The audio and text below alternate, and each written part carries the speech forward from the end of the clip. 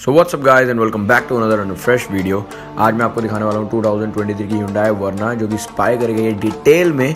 तो अगर आप इस चैनल पे नए हैं, चैनल को सब्सक्राइब करें एंड बिना टाइम को वेस्ट करें करते हैं इस वीडियो को स्टार्ट।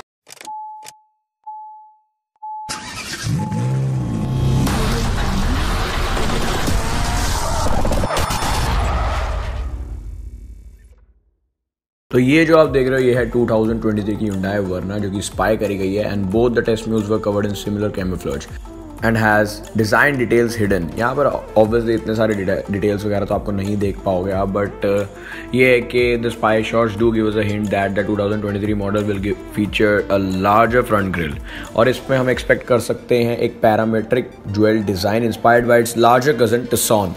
और रियर में अगर हम देखें तो test mule feature split tail lamps which were mostly connected and by a light strip like most new age Hyundai models. Overall 2023 Verna is expected to look sharp and have some inspiration from Elantra and Sonata. यहाँ पर अगर हम exterior design की बात करें तो वो काफ़ी ज़्यादा मतलब कहते हैं पार्शियली प्रेडिक्टेबल है, but there is almost no detail available on interior of 2023 Verna, but are hopeful that the new cabin setup will bring in some improved space for rear passengers. जिससे rear passengers के लिए काफ़ी ज़्यादा comfortable हो जाएगा। अगर हम technology और क्रिएचर कंफर्ट के यहाँ पे बात करें तो यहाँ पर हम एज्यूम कर सकते हैं that Hyundai will load 2023 model to the brim an all digital instrument cluster, large infotainment system along with wireless Apple CarPlay and Android Auto, front ventilated seats and loads of connected car features are expected to be a part of Verna's brochure. अब अगर हम बात करें यहाँ पर इसके power train की तो under the hood Hyundai is likely to continue with the same powertrain option which we see on the current model, जो हैं इसके 2 petrol motors and turbo diesel. The naturally aspirated 1.5 liter petrol motor dishes out 115 PS and 143.8 Nm of peak torque. It comes mated to a 6-speed manual transmission और an IVT.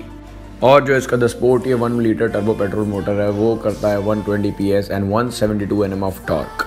बाकी the turbo petrol motor comes mated to a 7-speed DCT gearbox as standard. The turbo diesel motor dishes out 115 PS and 250 Nm of maximum torque and comes with the option of 6-speed automatic and 6-speed manual.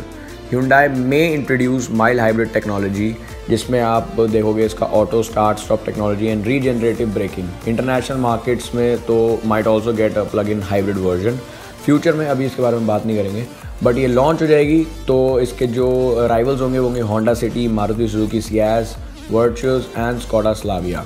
And if Hyundai brings an ADAS, Verna will be the second model in the segment to get ADAS after Honda City Hybrid. और entry level जो इसका रहेगा वो around रहेगा INR 10.11 lakhs के around. वहीं पर अगर हम इसके टॉप स्पेक वेरिएंट की बात करें, अगर हम फुली लोडेड ट्रिम जो होगी इसकी वो हो सकती है 19 to 20 lakhs के अराउंड। देखते हैं वो तो जैसे कोई अपडेट आएगा मैं आपको बता ही दूंगा।